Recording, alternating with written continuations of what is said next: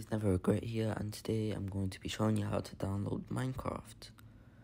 So yeah, make sure you subscribe and like the video if you like it. And all you have to do is search up Top Store in your Safari or Google browser. You click allow or don't allow. Like, scroll down a bit on your Google browser or Safari. Click topstore.vip. The link will be in the description.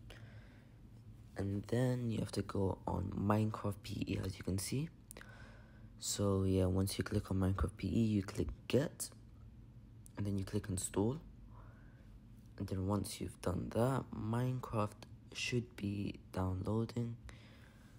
So yeah, once that's downloaded, I will show you. So you're just gonna have to give it a sec. Alright, so once that's done, it's almost done. Alright, now it's done. It's gonna say untrusted developer enterprise. So you're just gonna have to go back to settings. And if you go to settings, all you have to do is click general. When you click general, go on profiles, and then it's gonna show you the Ginseng to electric power information. Click on it and then click trust.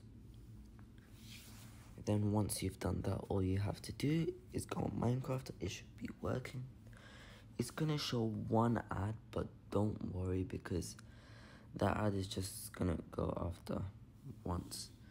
Just click OK, and then go back, click continue, and then Minecraft should be working. You know, you can change your skin, you can play the game.